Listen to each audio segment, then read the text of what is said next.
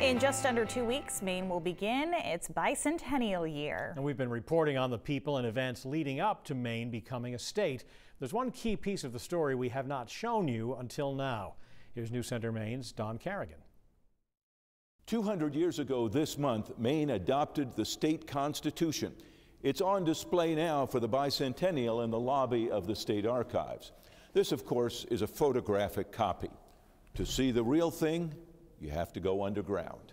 We went to the bottom of the building with former state archivist Dave Cheever. It's just like going into the Batcave. To the vault. This is where the most sensitive of our historical documents are kept. And in one of the long drawers is the source of those display photos. This is the document to which you were referring. It is the formal version of the Maine Constitution, written by hand, of course, by a scrivener, Cheever says, and written on vellum made from calf skin so it would last. This is the original Constitution of the state of Maine in its final form. But Cheever said this is the formal copy of the Constitution, meaning there is another. It's amazing. What you really want to look at is this. This is the working copy. This is what they argued about when they were sitting in convention in Portland. In October of 1819. This is the Constitution of the state of Maine. Wow. This one is written on cotton paper, so Cheever says it is safe to touch with our hands. Written most likely with a quill pen as the Constitutional Convention, meeting at the old First Parish Meeting House in Portland, was debating and voting. And as they went, they glued it together.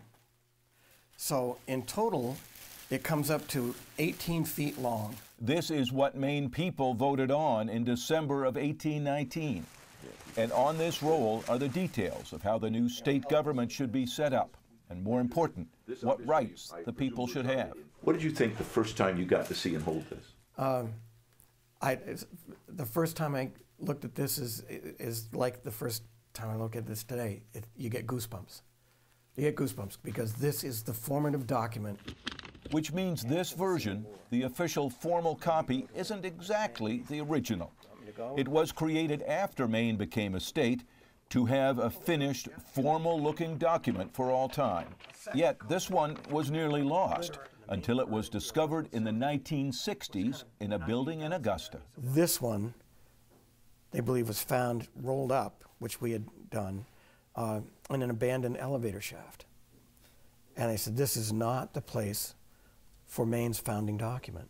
Cheever says that led to the creation of the state archives that exist today. Both documents are now safe in the vault, and special high-resolution photos have been made of each one.